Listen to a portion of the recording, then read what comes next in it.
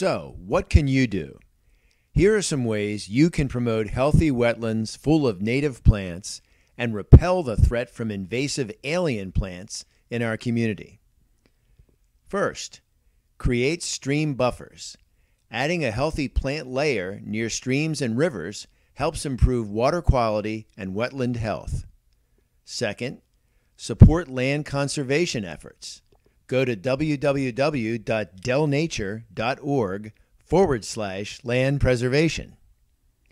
Third, you can dispose of aquarium and pond plants properly. Seal them in a plastic bag and throw them in the trash.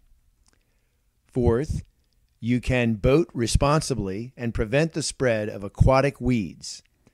Avoid traveling through patches of aquatic weeds and clean plant material from propellers, shoes, and your boat's hull. Fifth, you can manage invasive plants at home. Use native plants and use fewer pesticides and fertilizers. Learn about ecological gardening through Landscape for Life at www.landscapeforlife.org.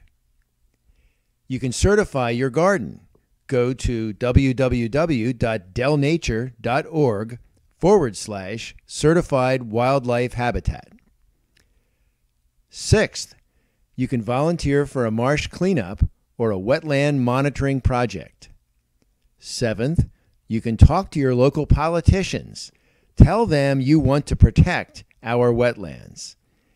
And finally, you can talk to your friends, your family, and your neighbors, and share this tour on social media sites like Facebook and Twitter.